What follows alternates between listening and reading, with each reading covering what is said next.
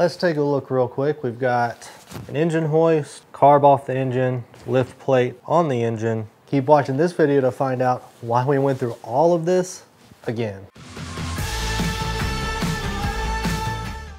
In a previous video, I mentioned doing an oil pan swap, getting the factory one out from under the car and doing a Champ Hands oil pan. So that's actually what we're working on right now. We've got a lot of progress done on this part, so I wanted to kind of walk you through where we're at right now before we get everything buttoned back up and put back together.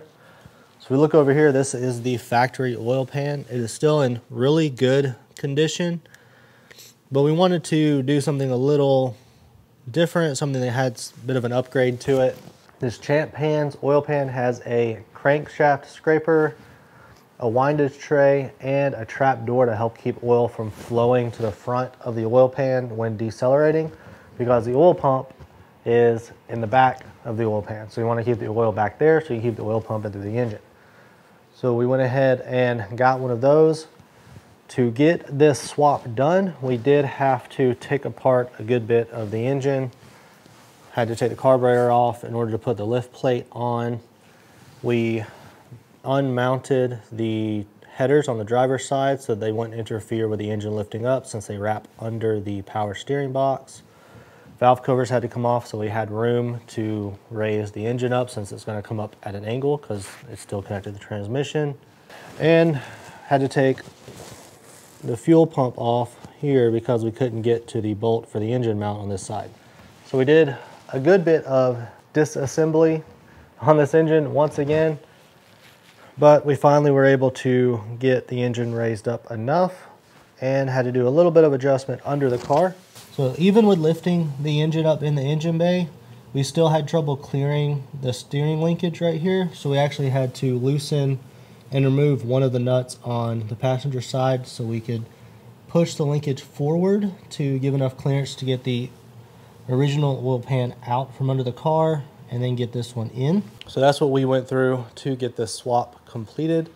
And thankfully we were able to get everything buttoned up. We ended up getting a brand new Fel-Pro one-piece rubber gasket for the oil pan.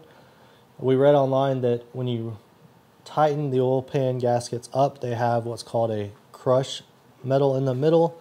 They crushes and creates that seal, and when you take them off, they actually don't reseal really well if you reuse them multiple times. So we bought a brand new one, got that put on with the new oil pan. Now we're going to take some time to get all this put back together. Maybe in this video we'll do an engine crank, see how she runs, make sure nothing leaks. So make sure you keep watching to check out and see what Stitch, this 1970 Nova, sounds like. Really the only thing that we ended up changing in the engine once we were getting everything back together is the location of the temperature sender.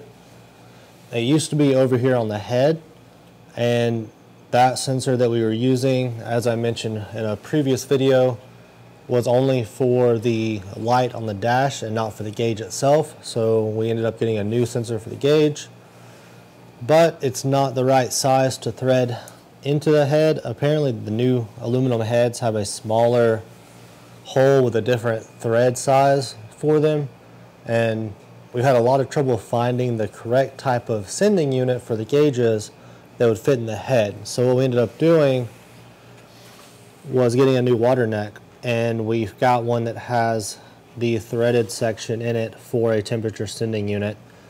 So we moved it up here and we reran the wire. It actually comes back from down there, runs through these cable holders that you can see bolted up right here, and then over here to that, so it still looks really clean. The other thing we've got to get done before we crank it, well, we don't have to, but it would just make things a little more comfortable, is getting the seats back in the car. So let's get those seats in the car and see what we can do about getting this engine cranked finally.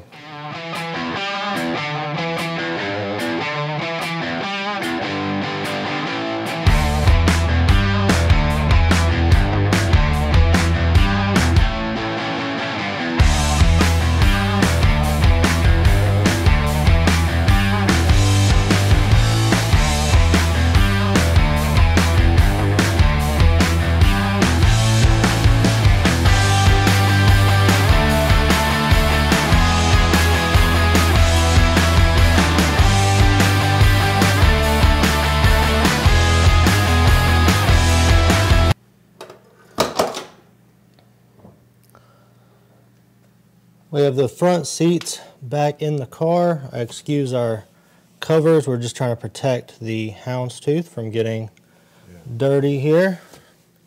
Going to test the exterior lights since we changed those bulbs.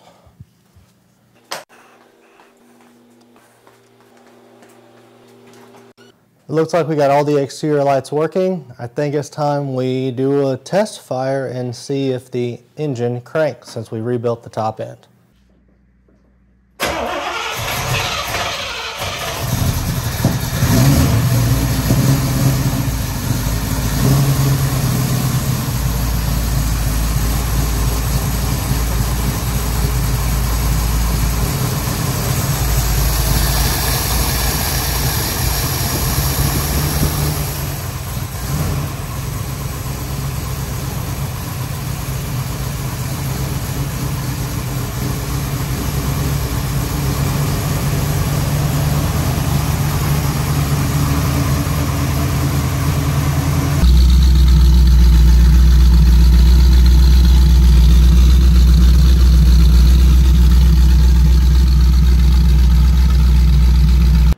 Well, you heard it, the engine cranks. It actually runs really good for the most part. It cranks up almost immediately.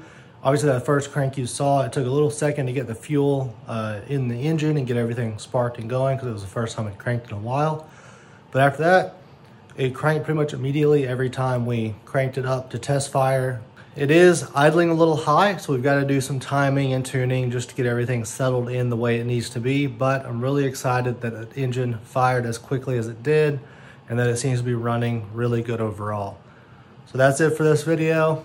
Thanks for watching. This is Southpaw Garage signing out.